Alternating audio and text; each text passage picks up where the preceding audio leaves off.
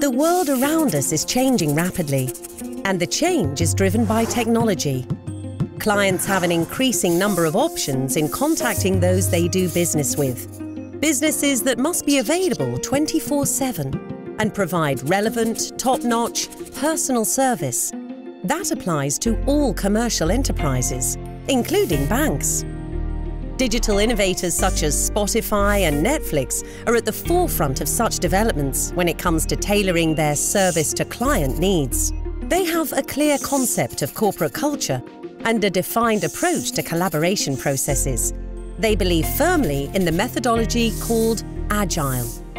For ING, they are important sources of inspiration in establishing a new way of working together, a new level of servicing clients. The new way of working calls for quicker reactions to changing client needs, less interdepartmental passing of the baton, fewer coordination meetings, more room for initiative, and higher levels of responsibilities for teams and individuals. So, how does it work? The fundamental unit in our future head office organisation is the squad. Squads are self-steering, autonomous teams of up to 9 people, responsible end-to-end for their own specific customer-related mission. Squads are built around different disciplines, different areas of expertise, and different backgrounds. For example, the squad mortgage application concerns itself with developing and implementing the most customer-friendly and most efficient way of moving from first mortgage submission to final approval. And the squad search engine is dedicated to developing the most customer-friendly and effective search engine for our various digital channels. In squads, you can expect to find colleagues from marketing, product management, formula management, data analysis, user experience, and IT. Sometimes more of the one or more of the other, depending on the nature of the squad's mission. Within each squad, product ownership is assigned to one squad member. This product owner is responsible for what a squad does, is in charge of the backlog and to-do list, and determines priorities. This does not mean the product owner is the boss. Coordination between members of the same discipline takes place inside chapters. There is, for example, a chapter Data Analytics, a chapter Customer Journey Mortgages, a chapter Customer Journey Expert. Chapters determine how jobs should be tackled.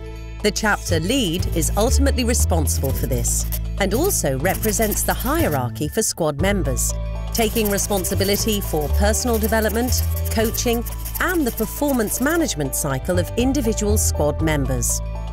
The chapter lead will perform these duties in addition to their regular day-to-day job in their own squad. But if squads are self-steering and autonomous, how can we ensure coordination between squads? That is where tribes come in. A tribe is a collection of squads with interconnected missions. There is a tribe private banking, a tribe mortgage services, etc. As a rule, a tribe contains fewer than 150 people, coordinated by the tribe lead, who, although not the traditional boss of all tribe members, ensures that knowledge and insights are shared, establishes priorities, and allocates available budgets. The tribe lead also forms the interface with other tribes.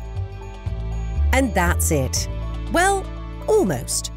There is one more vital role, that of agile coach, the person who coaches individuals and squads and who helps them to grow and prosper.